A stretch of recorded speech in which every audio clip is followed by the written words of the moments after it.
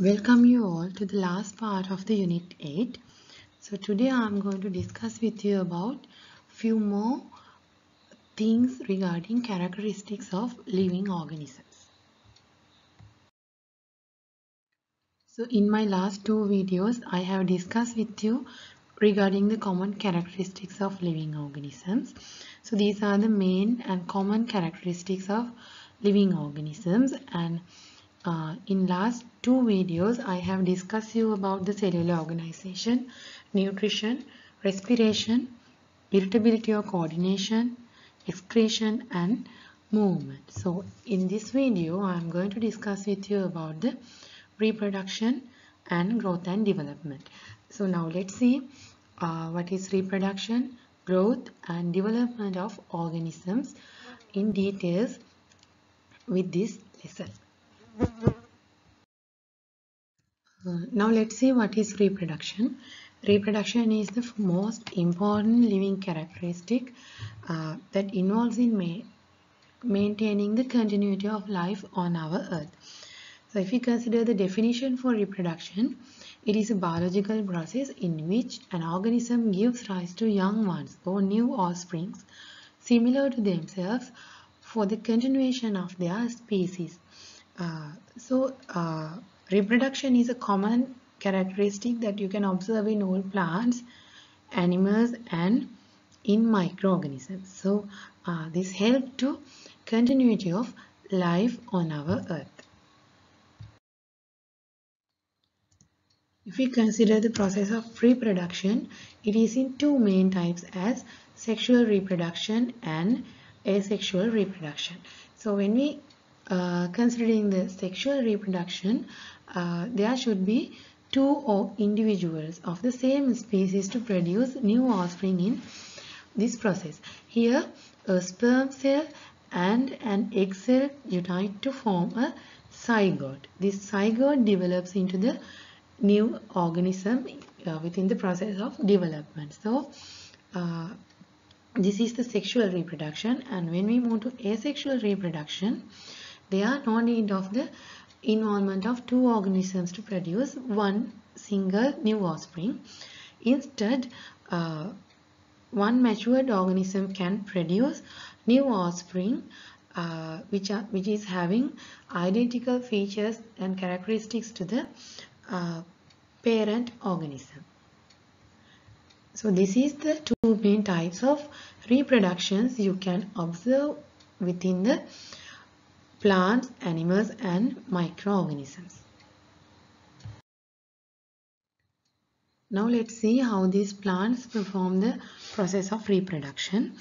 So when considering the reproduction in plants, they show all the two main types of reproductions. The first type is asexual mode of reproduction.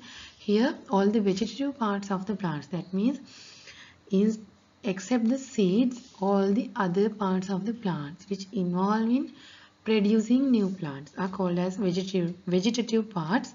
So here in this diagram it shows some examples for vegetative parts you find in the plant. So these parts can produce new plants through the process of asexual reproduction. And the second mode you find in plant is sexual reproduction, and the sexual reproduction occurs through the process of pollination. In pollination, pollen grains and the ovules that you find within the ovary of the plant unite through the process of fertilization, and it produces seeds, and these seeds germinates and produce new plants. So this is the two main types of reproduction that you can find in plants. Now let's see how this reproduction occurs in animals. Here also you can observe the two main types of reproduction as sexual reproduction and asexual reproduction. So if you consider the sexual reproduction, it occurs in two main ways. The first type is internal fertilization. The fertilization occurs inside the body of the female organism, and The other type is external fertilization. The other fertilization occur in the external environment. So for the sexual reproduction, there should be two organisms of the separate sexes, or the organism with the combined sexes. So in this diagram, you can observe the life cycle of the frog. So frog shows the external fertilization, and here it shows how the internal fertilization occur in animals. You will learn regarding these things in further in next unit. So I am not going to explain more details regarding sexual reproduction here. And now let's see how the asexual reproduction occurs in animals. So there are a few methods for occurring asexual reproduction in animals, that is fission, budding, fragmentation and parthenogenesis. And I'm not going to explain each these method here, because these things also will be taught in future. So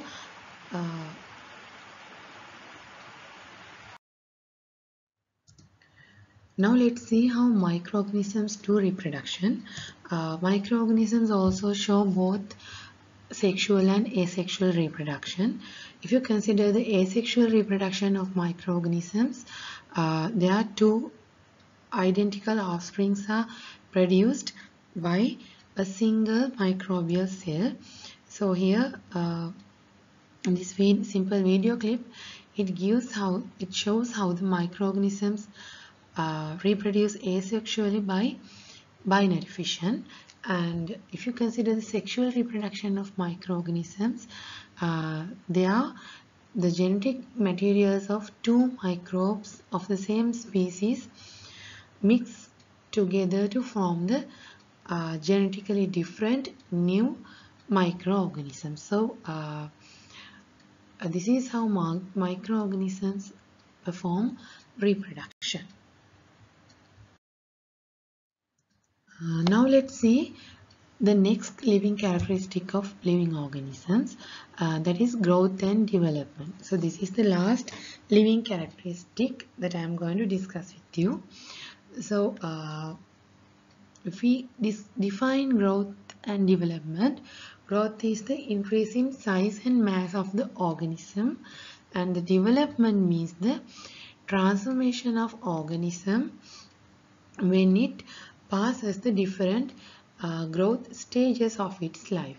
So when studying this life cycle of butterfly, you can clearly identify that at the beginning it has eggs, and after hatching eggs it produces the caterpillar, and the caterpillar produces a cocoon, and within the cocoon it develops the butterfly. So the growth and the development of the butterfly taken place in different stages. And also if you consider the growth and the development of a plant, it also shows different stages. The growth of a plant starts from a seed, and after passing different stages of life cycle, it produces a huge tree. If we consider the steps involving in growth and development of organism, it can be expressed using three major steps as shown here. So in the first step, the cells increase its size, and after increasing the size and achieving the maximum size and maximum growth, the cells begin to divide, and with the division of cells it increases the cell number, and formed cells differentiate to form different tissues, organs, systems, and build up the whole organism. So this is the total process involving growth and development of organisms. Now we have discussed all the living characteristics of organisms. By considering those characteristics, let's try to classify viruses under living organisms or non-living things. So if we consider the viruses, they are having a tiny structures. That means they are too small. So you cannot observe viruses through a light microscope. Instead, you have to use an electron microscope to observe viruses. And also, they are non-living structures. We call them as non-living structures because they don't show the living characteristics as other organisms. And also they are non-cellular. When compared to other microorganisms, viruses don't have a cellular structure, so we call them as non-cellular. And also they have no cellular organelles for performing metabolic activities. And when considering the structure of a virus, it contains a protein coat called as a capsid, and their nucleic acid is containing within this capsid. So if you consider the type of nucleic acids containing in the viruses, they contain DNA or RNA, but not both. And also they always need a host cell, that means a living cells for continuing reproduction. They cannot reproduce freely as other microorganisms, so they act as a parasite. And also they have different shapes and sizes. So these are the main characteristics you find in viruses, and by considering all the characteristics, we call them as non-living structures, which show few living characteristics.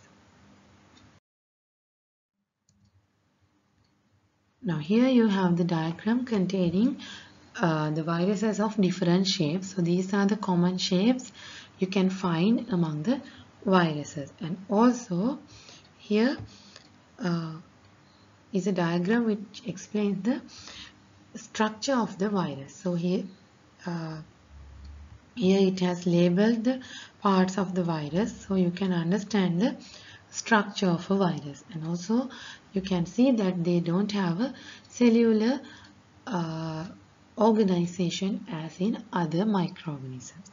So these are the main things that you should know about viruses. Now we have come to the end of the unit 8. So it's your responsibility to watch all the 3 videos regarding unit 8 and make your own short note for the lesson. So I'm going to wind up my video, and let's meet with another new lesson in my next video. Goodbye.